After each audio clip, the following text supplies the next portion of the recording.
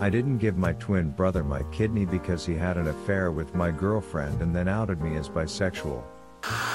I was told to post my story here and figured this was my revenge cast. Fake names for obvious reasons. Me equals Ryan, brother equals Sebastian, mom equals mom, dad equals dad, sister equals Jane, best friend equals Isaac, cousin equals Kai, backstabbing Cal equals girlfriend, husband equals Daniel. I, Ryan, and my twin brother Sebastian have never ever been close.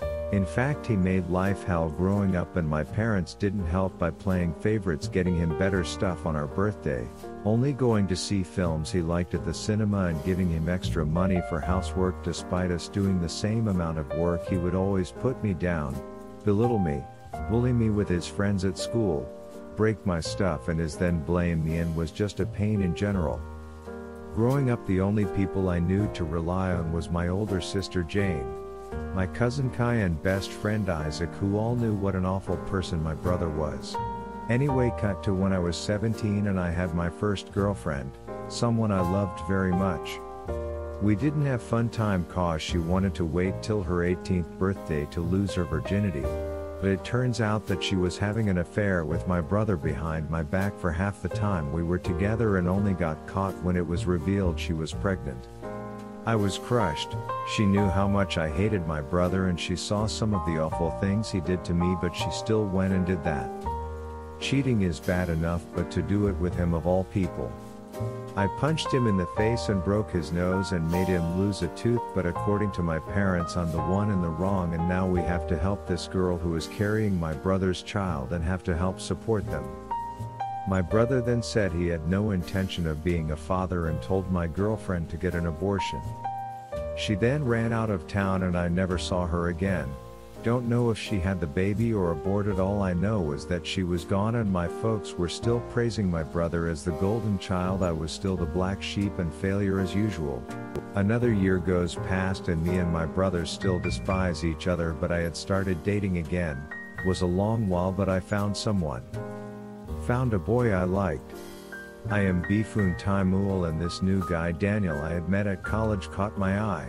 He was deaf and I studied sign language out of boredom, so we got talking and things just seemed to click.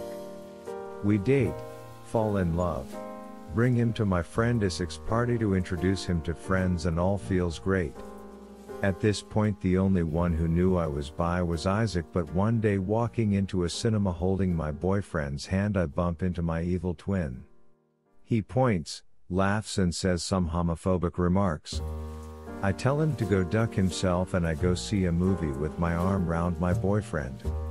When I got home after dropping my boyfriend home, I knew I'd be facing something as I walked through the front door.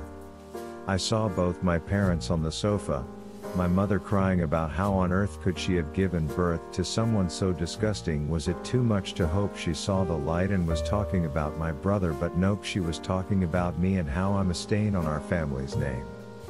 My father gets up to yell at me, spout homophobic remarks and slurs.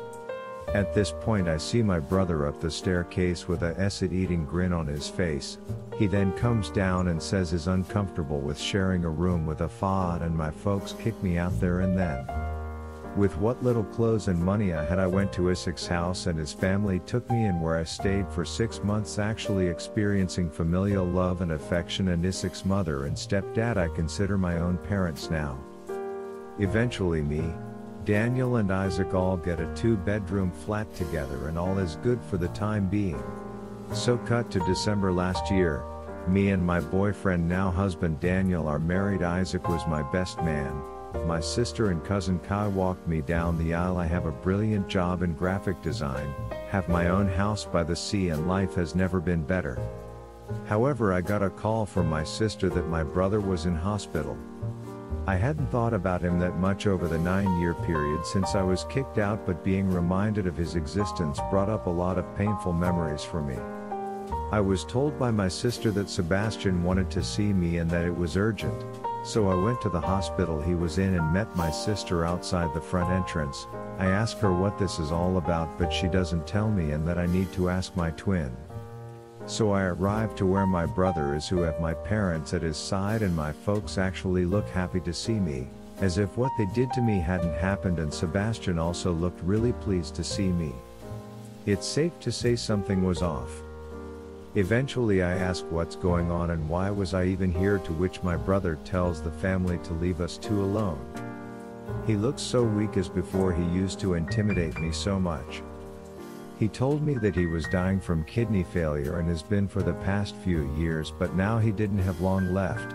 I knew immediately where this was going.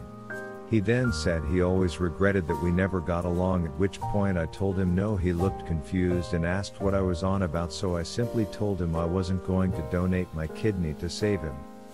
He looked as if I had just acid in his food. He then went on about how bad the situation was and that he really was sorry for all the things we did to each other growing up. Like, excuse me? We did to each other? I told him that I just wanted a brother growing up that cared and loved me, who wouldn't try and break me every day for 18 years. He then called in our mom and dad and told them that I wasn't going to give up my kidney. They then started to spout off that I owed them for my existence and that I have a duty to look after family. I asked them where that duty was when they kicked me out of the house, or where that duty was every time my brother gave me a black eye, or their duty was to look after their grandchild when Sebastian decided he didn't want to be a father. I said for all the things he's done, from outing me to having an affair with my girlfriend and abandoning his child, that this was the universe's and my way of finally giving back what he dished out to bite him in the essay. I then turned around and walked out of the room, having that be the last time I ever saw Sebastian again. Not sure why they'd want a Fa Oats kidney anyway. I walked past my sister, who gave me a look. I gave her a look back, who then in turn gave me a look that said I understand. After leaving the hospital, I felt as if a great weight had been taken off my shoulders. I went home and never looked back, pleased with my decision. Now last week I get a call from my sister calling to inform me that Sebastian had died. She asked if I was okay and I said I was, that I didn't really feel anything in all honesty. She said she understood to a degree, as Sebastian hadn't been all that kind to her over the years either. I had my husband and Isaac there to support me. Honestly, at this point Isaac may as well be our adopted child, since he's living with us till this whole situation with the world is over. The next day I was getting calls and texts from family members I hadn't spoken to in years, telling me that I'm going to hell for being a bad son, being a bad brother, and for being a father, and that me and my husband don't deserve children. Hubby and I have been looking into adoption and surrogacy. This makes me second guess my choice of not giving my brother my kidney, even in death, is making things harder for me. I did wonder if I was a bad person and if I made the wrong decision, but I knew that if I was in that position I would have been left for dead. Screw him. Other bits of information that may clear things up. His renal failure was from living a hardcore lifestyle of drugs and alcohol. My folks and sister did get themselves tested to see if they're matches, and none of them were. I disowned them of being my family years ago, apart from Jane, so when I got married I took my husband's last name and hyphened it with Isaac's last name, to which his folks were very pleased about. Some family Kai's folks and my dad's brother have actually called to see how I'm doing and say they don't judge me for what happened. Others, however, have continued with said abuse, whom I have now blocked. If he had been a good brother throughout my life, I'd have done it without a second thought. I'd have done the same for Jane, Kai, Isaac and my husband.